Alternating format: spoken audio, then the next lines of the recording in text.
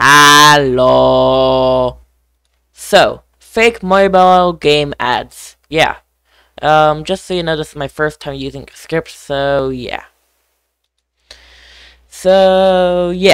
Anyway, mobile game ads are stupid.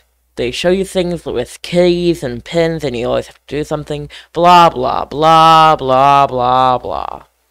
And then the worst part is at the end of the ad, they show a fake X button, and you try clicking it as fast as possible so you can get away from this monstrosity, but no!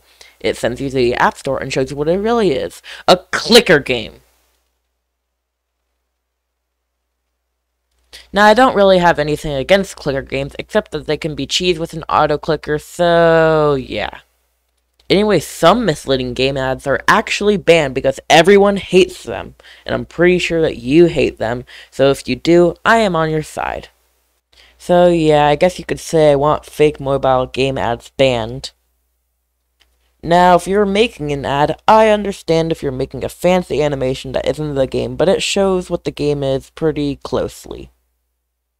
Such as a clicker game, and then you click it, but on the ad, you click it, and it just shows, like, sparkle effects or something. I don't know.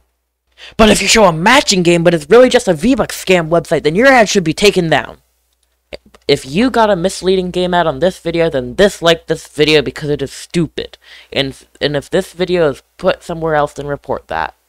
Just to make sure that they get caught. My name is Boxbing, and I currently have 44 subscribers. Now subscribe!